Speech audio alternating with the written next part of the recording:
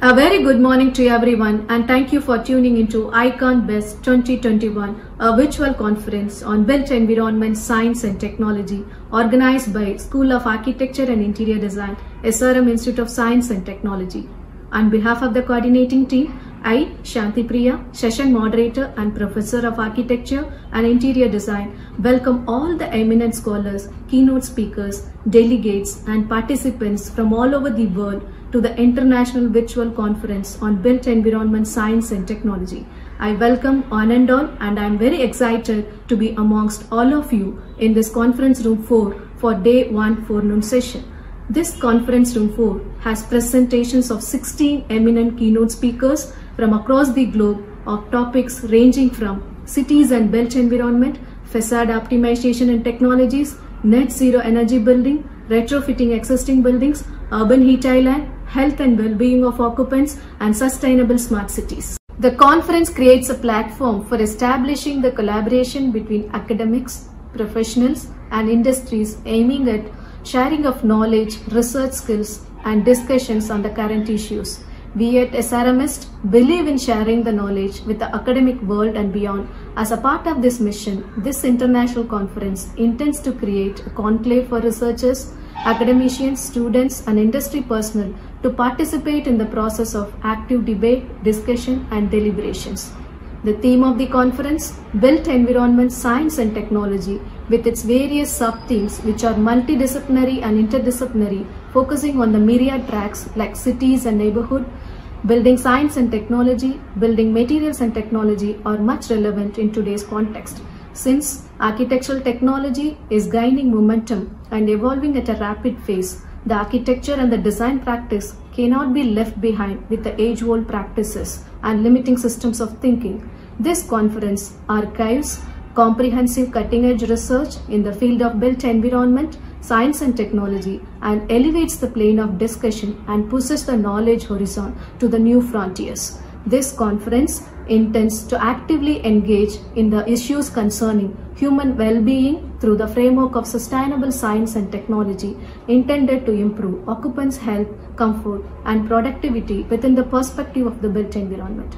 I am sure that this conference will certainly challenge the state of art in the field of science and technology in the built environment and infuse novel ideas among the participants to critically look at the cutting-edge research in the frontier areas of architecture and allied domains. Like everyone, I am eager to listen to all the scientific presentations lined up for the day. Once again, I welcome all the captivating speakers across the world with us to disseminate their research knowledge to the research community. A very good morning to everyone and thank you for tuning into ICON Best 2021, a virtual conference on built environment, science and technology organized by School of Architecture and Interior Design, SRM Institute of Science and Technology. On behalf of the coordinating team, I, Shanti Priya, session moderator and professor of architecture and interior design, welcome all the eminent scholars, keynote speakers, delegates and participants from all over the world to the International Virtual Conference on Built Environment, Science and Technology. I welcome on and all, and I am very excited to be amongst all of you in this conference room 4 for day 1 forenoon session. This conference room 4 has presentations of 16 eminent keynote speakers from across the globe of topics ranging from cities and built environment, facade optimization and technologies, net zero energy building, retrofitting existing buildings, urban heat island, health and well-being of occupants, and sustainable smart cities. It's a great pleasure for me to introduce our speaker today, who is going to talk to us about rethinking building design in a post-COVID heating world. This is a subject in which we should all be deeply interested because COVID-19 is a global pandemic where urban built environment is facing significant challenges, and in this talk she outlines various strategies for designing thermally comfortable and pandemic-proof buildings. Our speaker is an emeritus professor of architectural engineering at Heriot-Watt University, UK, and is an award-winning architect. Best known for her pioneering work on domestic solar energy in the UK and her leadership in the International Solar Cities movement. Please join hands with me in welcoming Dr. Susan Roaf.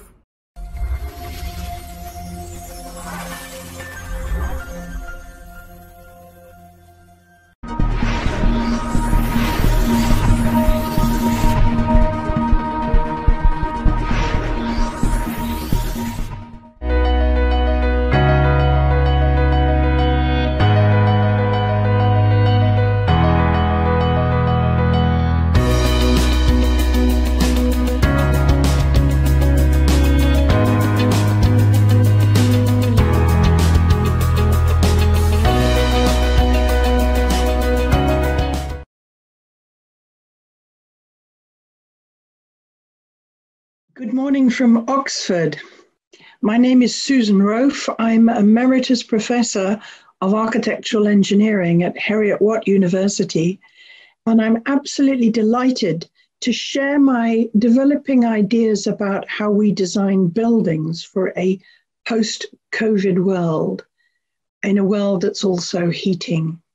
And I'm delighted to share it with you at ICON Best 2021, at this International Conference on Built Environment Science and Technology at the SRM Institute of Science and Technology in Chennai, with the School of Architecture and Interior Design. Now, I'll go through this fairly quickly because I want you to really get to the gist of what I'm trying to achieve here, because the world faces an absolute crisis at the moment, with many different factors changing the way we think about our relationship with buildings. Now, if you look back from the 20th century, from vernacular buildings at the beginning of the 20th century to the international style buildings in so many countries around the world, these new developments were born not only of an idea that energy in the future would be too cheap to meter, but it took us with new materials, liberated by new technologies that could heat and cool buildings. So really, you saw across the 20th century, good climatic design go out of the window. Those vernacular buildings had developed sometimes over thousands of years to be appropriate for local climates, landscapes, cultures, and economies. And of course, they all used very little energy at all, and certainly no imported fossil fuel energy, except perhaps coal or wood. What we saw there was in the 1950s, the first buildings, and in India, that would have been, perhaps the first buildings would have been banks or hotels, where they developed air conditioning. The move to a more mechanically conditioned world really started in America in the 20s, 30s, 40s, and 50s, and began to trickle through to other continents around the world.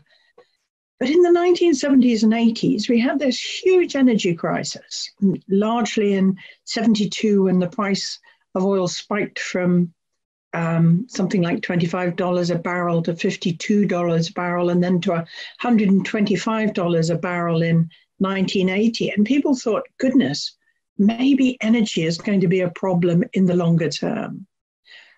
We got, in temperate climates, we got the move to passively heated solar buildings.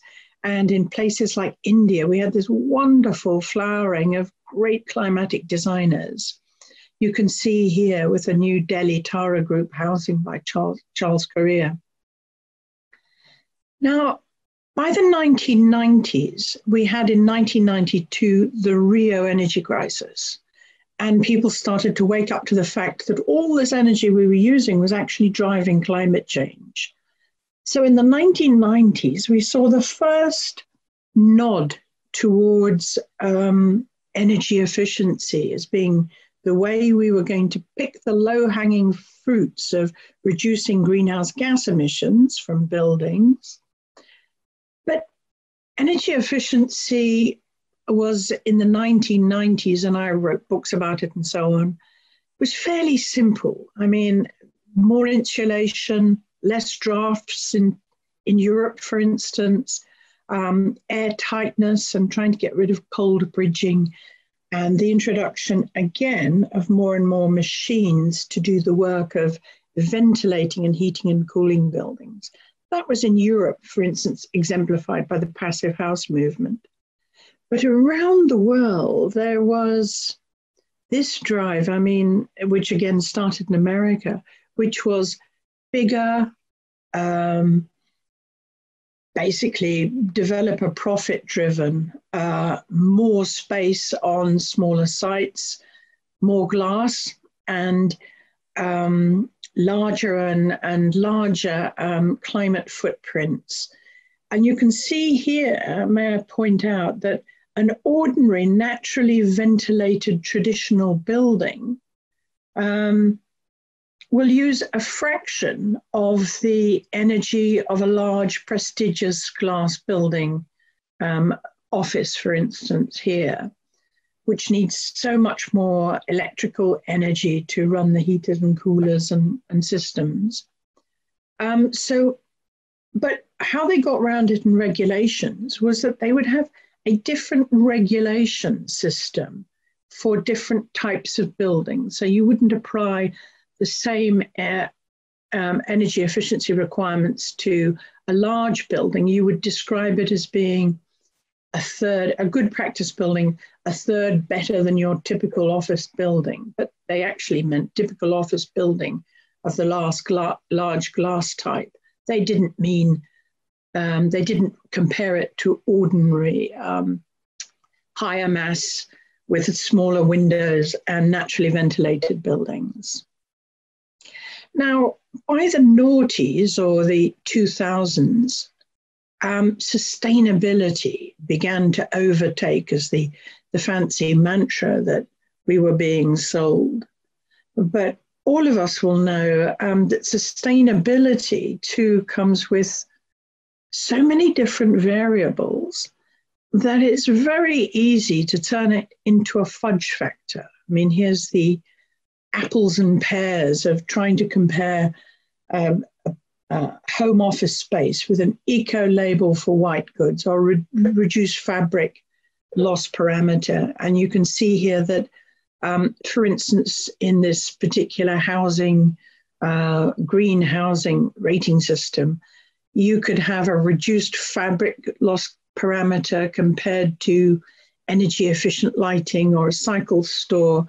And for this section of those ones, you'd only need 2 out of 3. So you didn't actually need a better building. You needed a simple external low energy light bulb outside and a £50 cycle store, and you tick the same boxes. So in a way, there's a lot of greenwashing going on in these types of rating tools. But climate change was really beginning to kick in strongly. And from the 50s, honestly, from the 50s to, say, the year 2000, 2010, we went from small air-conditioned buildings to the great centres that nowhere knows better than India or the Gulf, how rapidly these city centres can develop. We really have to ask ourselves now, are these dead ends? Are these good investments? What's the future? What really constitutes a sustainable or durable settlement? And I mean, this is just one example. Look, this is a brand new city south of New Delhi, which, 15 years has taken to build these buildings. Are they good investments? Are they good for the planet? Are they good for the people who live and work in them? Because once we got to the 2010s, things started going wrong. There was an urgent need now for relooking at design in terms of resilience. And as the really hot weathers began to kick in, we had to sort of start taking climate change seriously. Not least in cooler, more temperate Northern Europe. And here is a chart showing the super spike of the 2003 heat wave, in which 72,000 people died across Europe in that one heat wave event. And by 2050, that's in 30 years' time, it's predicted that that will be a cool summer. So really, we have to rethink. And then, of course, we have the terrible images around the world of the impacts of rain flooding, sea level rising. And we've known this for 20 years.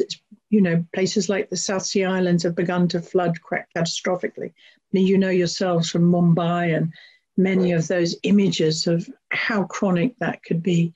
But we have another key problem too, is that when you have all of these big glass buildings using huge amounts of energy, you're getting peaky buildings and peaky cities.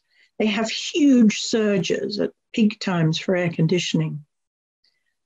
And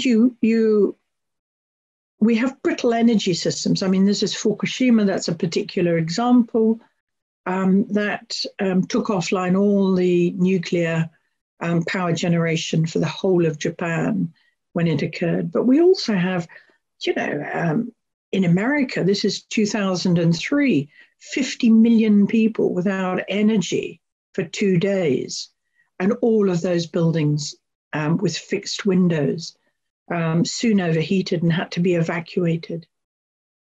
I mean, you know too well in India, the impacts in July 2012 of your outage, which affected 620 million people.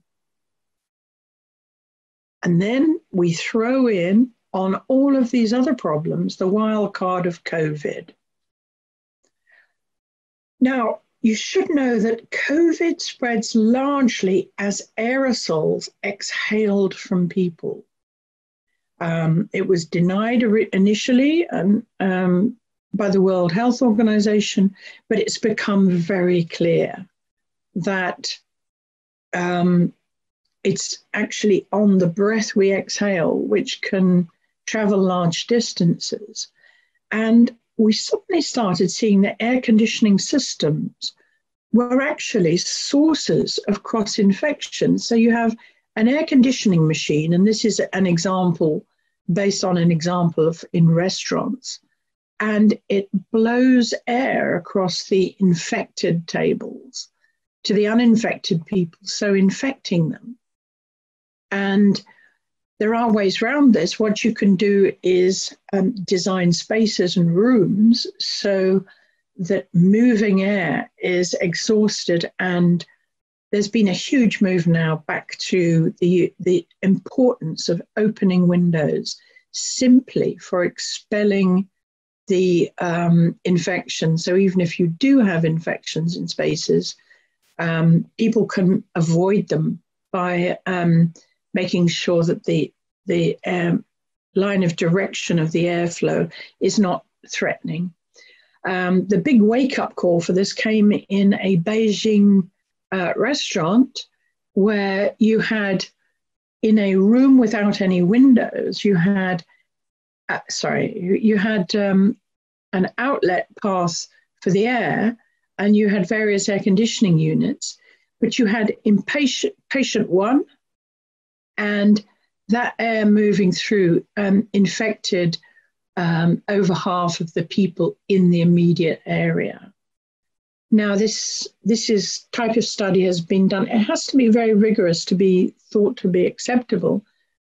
But this was backed up by another restaurant example where you have a room air conditioner in the ceiling, and as it hits the wall with the infected patients, it's then bounced back, and that moving air pushes out across people in adjacent tables. So HVAC has now been shown to have fundamental problems in the fight against COVID. Major transmission occurs indoors via aerosols more than in touch or droplets.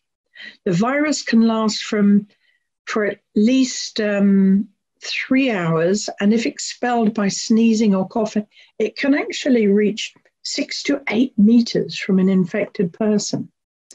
At first, engineers suggested that it could be protected against using filters or UV disinfection in ducts. But what's been shown is that it's not what happens in the ducts behind the room grills. It's what happens in the rooms, between people in rooms. Although some infections have been shown to move between rooms because a lot of air in air-conditioned buildings is up to 80% recycled. So if you mix air better indoors, as some people think a solution might be, you're actually making a sort of virus soup, again, infecting more people. This is such an urgent challenge that people like Bjørn Olesen in the Technical University of Denmark now propose that we need a revolution in ventilation design, perhaps shifting the emphasis to occupant-focused design and to controlling the source of infections. So trying to do that in buildings may mean not letting infected people into spaces, maybe temperature checks before you go in, or COVID tests, quickly identifying infected people in spaces and removing and isolating them, exhausting the virus effectively either by opening windows or mechanical exhaust through the walls using microenvironmental technologies that deal with incoming and outgoing air at a personal level has also been suggested. Isolating clusters to avoid super spreading, and this is something that's very effectively practiced in Japan. And then, of course, educating people that directionality of airflow is key, not the speed of the air to blow a virus in a direction, that avoids others and exhausts it to the outside, preventing it spreading further through duct systems in buildings or ships. So making people understand that it's the direction of the airflow that's critical. And also maybe now using local radiant heat sources that can be disinfected by wiping down in winter, rather radiant heating or cooling perhaps. So you're not using blown air through ducts, and fans that direct flows away from infected people, avoiding others through roof level windows, high level outlets through the walls and so on. So we believe, many of us researching scientists in the field, that the World Health Organization's 3Ws advice is not enough. Wash your hands, wear a mask, and watch your distance. They need to add the 4th W, windows, open them. Now, COVID-proof buildings and their occupants. How many hospital wards around the world look like this now? They're actually designed to spread the virus against such criteria. I mean, the COVID soup is in this room now. And it's a pretty chilling idea. The super spreading events are incredibly important too. So you get, we had this with in Boston, we had the Biogen annual conference where one person went in meeting a few other people who went on to infect thousands of other people. So the importance of getting this right in buildings is absolutely phenomenal. And set against that backdrop, we even have buildings, and this is a fairly greenfield site in Scotland. The Queen Elizabeth II Hospital opened in 2015, designed with no opening windows and having serious ongoing nosocomial or hospital-acquired infection problems. We really do have to rethink the way we design buildings.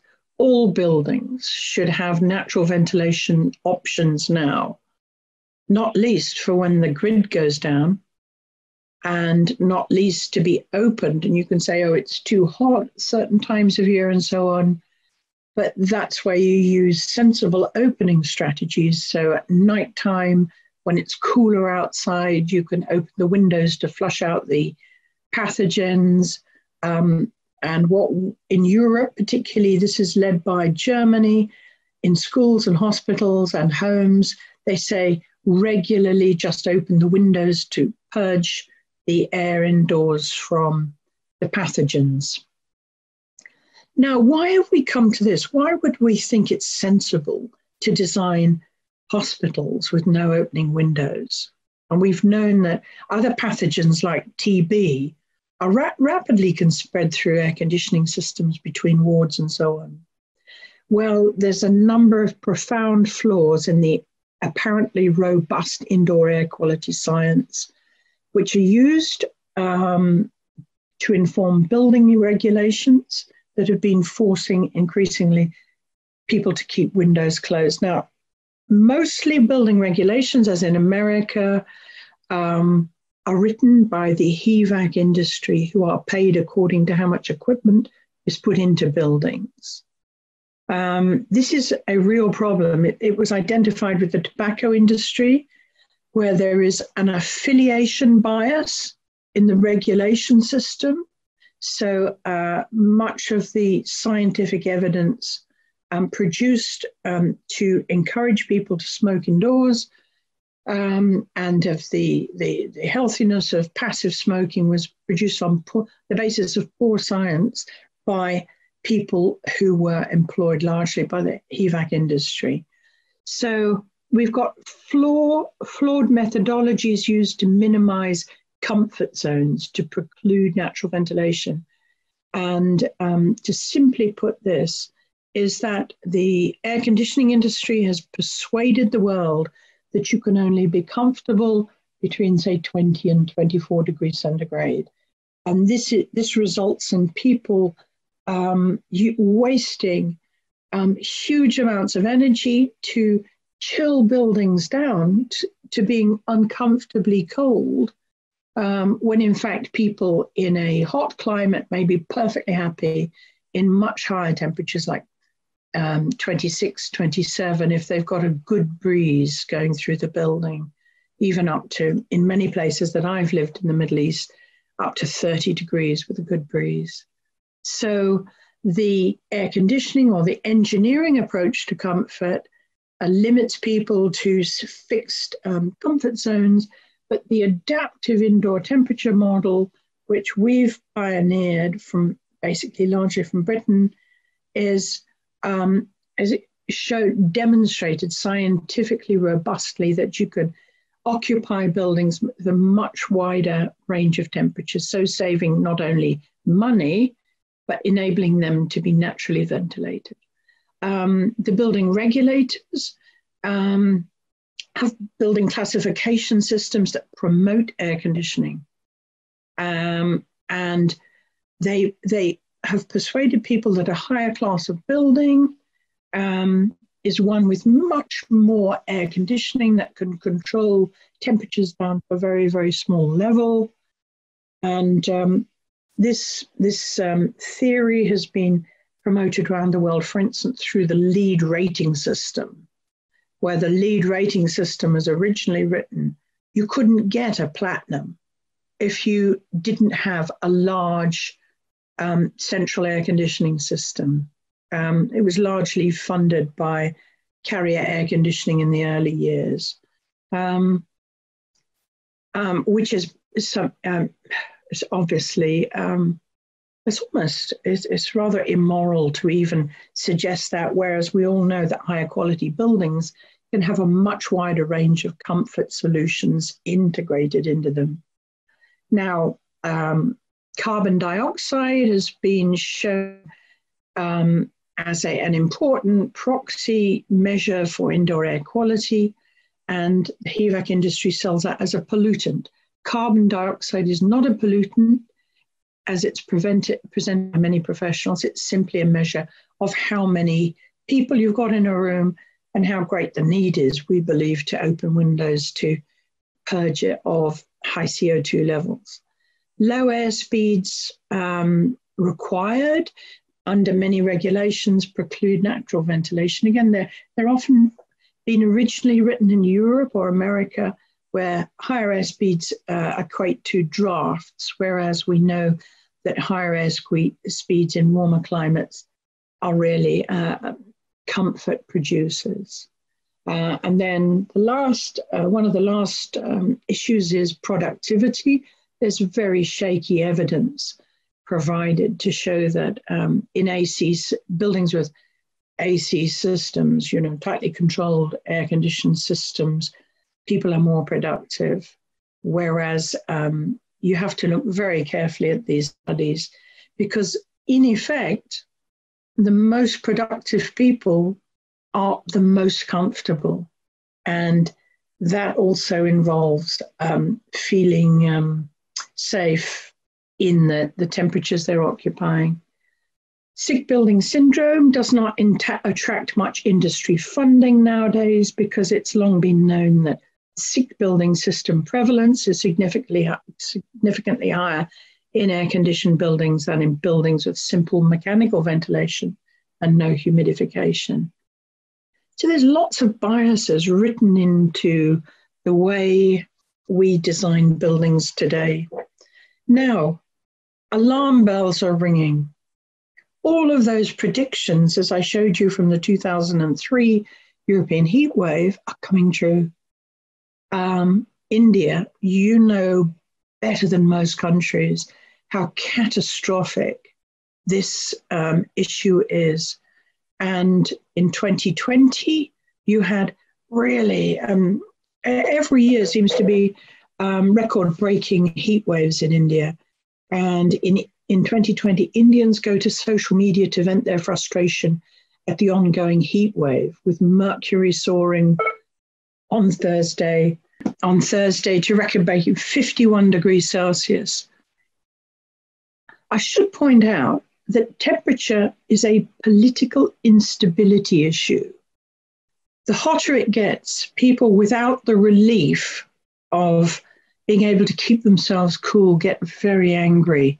And where better can we see the damage done by unhappy citizens than in America, with the riots ensued, because you can't have solutions that apply only to the 5%, the 1% rich.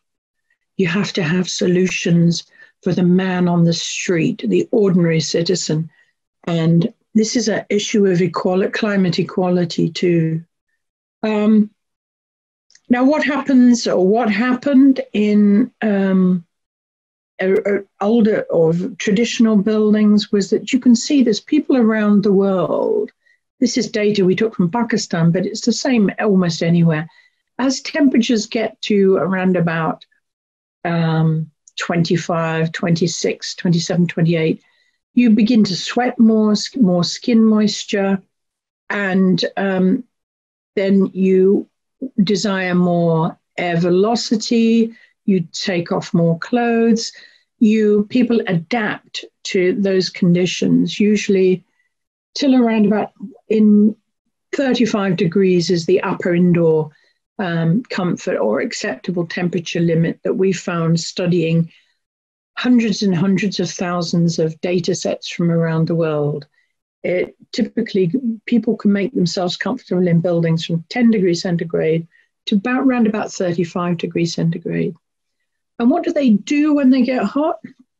They open the windows 25 onwards and even earlier. And then they start to use the fans as they sweat more because of course, increasing the air speeds takes that moisture off the surface and automatically cools people. So we're looking at windows and fans. Lighting levels normally don't count. And of course, anything above sort of about 20 degrees centigrade, people have turned off their heaters. Above all, moving air cools occupants. So this is the percentage of people with moderate or profuse skin moisture and without air movement. People use this sweating or skin moisture as a very potent way of keeping cooler. And above about 35, it's becoming impossible. Now, we have two books already published, Adaptive Thermal Comfort at the Heart of COVID Solutions. And I'm just writing the third one of this series, which is on how to stay comfortable how to design comfortable buildings. But the solutions are absolutely embedded in the whole way we design cities and our society too. Nowhere more so, you'll know, than in Delhi or the great Mumbai or Kolkata, where air pollution is a real problem. Are we able to think big enough now to start laying down the foundations of truly sustainable, resilient, and future-proofed cities? Well, sensible cities like Berlin have ordinances. So all of the footprints of buildings in traditional and modern Berlin need to be of a certain narrow footplate to enable all the rooms in them to be naturally ventilated.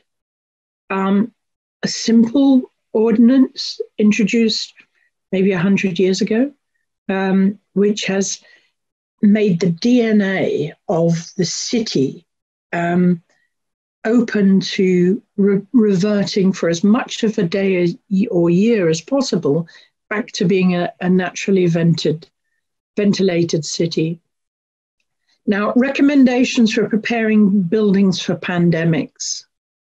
Nationally, you have to establish a national multidisciplinary task force of independent experts who do not suffer from affiliation bias to review building regulations with a view to reframing them to enhance the resilience and preparedness of the built environment in the face of future pandemics and climate change. All members must transparently declare affiliation and conflicts of interest. At an urban scale, reduce pollution in the city so people can safely open windows for ventilation, comfort cooling, and to purge pathogens.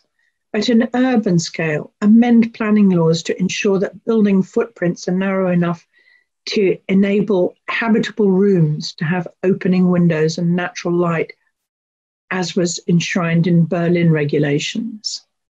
The urban scale, undertake windscaping studies to prevent and remove buildings that block natural airways through the city that flush out heat and pathogens. And a lot of seaside cities, Mumbai and so on, would traditionally have been designed so that the airflows from the ocean in the afternoons would have flushed out the pollution from the cities. So take that very seriously, the heat island effect. Urban scale, create climate refuges across the city where people can get outdoors into thermally safe environments while socially distancing during extreme heat waves or pandemics. And I know Ahmedabad and the institute there, Professor Rajan Rawal, as part of their India-wide movement to make Indian streets safe during extreme heat waves. That's hugely important. Buildings, change the national and local building regulations and guidelines to ensure that at least 25% of all building windows are openable and all habitable rooms can be naturally ventilated. Now, this has been included in the Manhattan, the New York proposals for making the city resilient after Sandy, because what happened in Sandy was all the entrances got flooded to many high-rise buildings in Manhattan. And for buildings where you couldn't open a window, the internal climate became absolutely toxic. So 25% at least of all building windows were recommended to be openable. Buildings, legislate for the universal adoption of adaptive thermal comfort standards for buildings that are now allowed for natural ventilation in buildings. Buildings should instigate a classification system that promotes naturally ventilated and mixed mode buildings above fully air-conditioned ones. And in buildings, instigate a modal shift in heating and cooling away from air-driven HVAC systems that promote pathogen transmission between spaces and people towards radiant systems where pathogens can be removed by wiping surfaces. Buildings increase floor-to-ceiling heights in hospitals and schools to enable effective buoyancy-driven displacement ventilation to exhaust lighter aerosols and pollution from high-level windows and openings. All buildings should have shadable windows, security to ensure that people feel safe enough to open the windows, insect screens, and ease of occupant usability of windows. Buildings' healthcare systems and facilities should provide separate, safe patient visitor meeting spaces out with naturally ventilated wards to develop systems where windows can be closed through encounters between different groups of people within the buildings. So you can have safe meetings of people to prevent cross-infection from people coming in to those who are in there. And make natural ventilation training mandatory for all engineers and architects. Transport, install opening windows in all public transport systems, including buses, trains, trams, for use to either reduce pathogen loads in the vehicles and also to enhance natural cooling there. A huge list of things we should be aiming to do. But you've seen the scale of the challenges and you've experienced the scale of these challenges. And whether you're an interior designer who has to rethink how windows are openable, how they're attractive, how they're protected, how they're shaded, this can be part of the palette of good interior design, as well as the absolute essential means for architects of creating resilient buildings. So architects, planners, legislators, interior designers, the responsibility for creating a resilient future is up to all of you working together. Thank you very much indeed.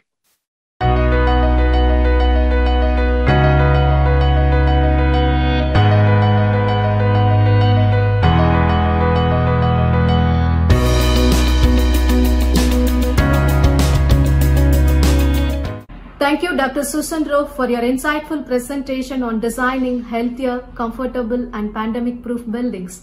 I'm certain that the audience have found it to be a very informative presentation.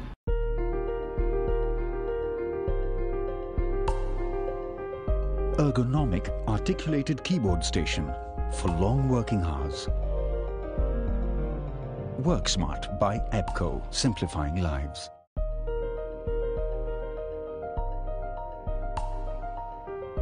Slide in, slide out, rotate or lock, easy access of CPU below the desk. Work Smart by EBCO, simplifying lives.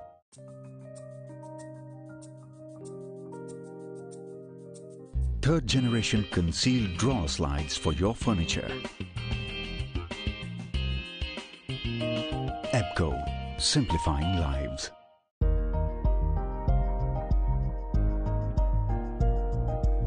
EBCO sleek telescopic drawer slides for quality furniture, much more than most. EBCO, simplifying lives.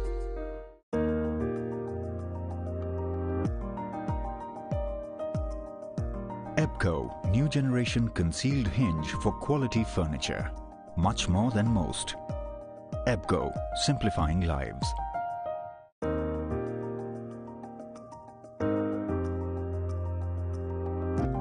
Ergonomic doorknob lock for your bedroom and bathroom doors.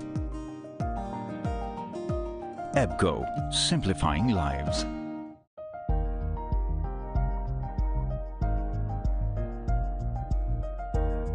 Add design aesthetics to your furniture with aluminium profiles and handles. Live Smart by EBCO, simplifying lives. Space utilization at its best. Wall bed fitting for compact multifunctional rooms.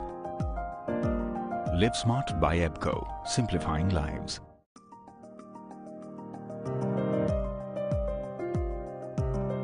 Now, easy access to your bed storage with ProLift electric bed fitting. Live Smart by EBCO, simplifying lives.